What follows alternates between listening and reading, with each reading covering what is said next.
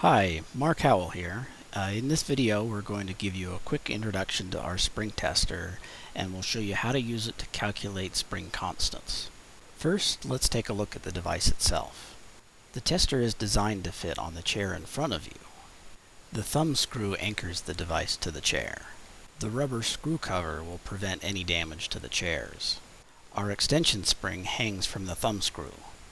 This block helps you measure the spring's displacement. Then we have our compression spring, and finally a hook to hang the cloth bag.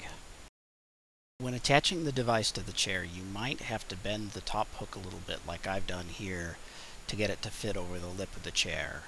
Then you'll want to screw in the thumb screw until the spring tester sits vertically. Now we finally get to start testing.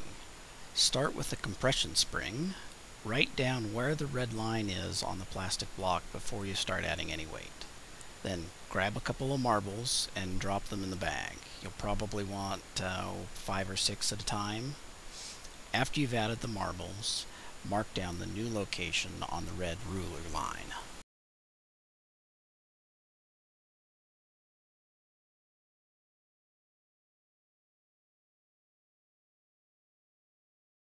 After you have a good number of data points, you can remove the compression spring assembly by holding onto the block and the spring and unscrewing the main rod. Screw the assembly back together and put this aside for later. Now take the loop of string and thread it through the hole from the bottom. Then attach the hook to the bottom loop of the spring. You'll also want to make sure the spring is aligned such that the string will go straight down through the tube. If the bag hangs too close to the ground, make another loop or knot in the string a little higher up and just hang it from that. It'll take a few marbles to overcome the initial tension in the spring, but be sure to write down exactly how many. You'll have to measure this displacement manually. Just be sure and take a measurement from eye level.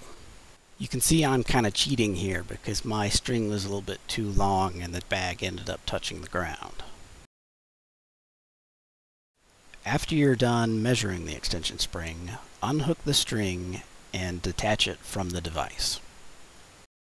Grab the compression spring assembly that you put aside earlier and reattach it to the tester so that everything is in one piece again.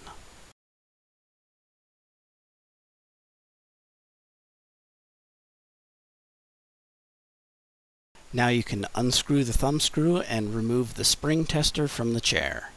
And that's it. Just make sure and return the tester, the cloth bag, and all the marbles when you're done. The screw cover will probably pop off when detaching the device from the chair, so be sure and grab that as well.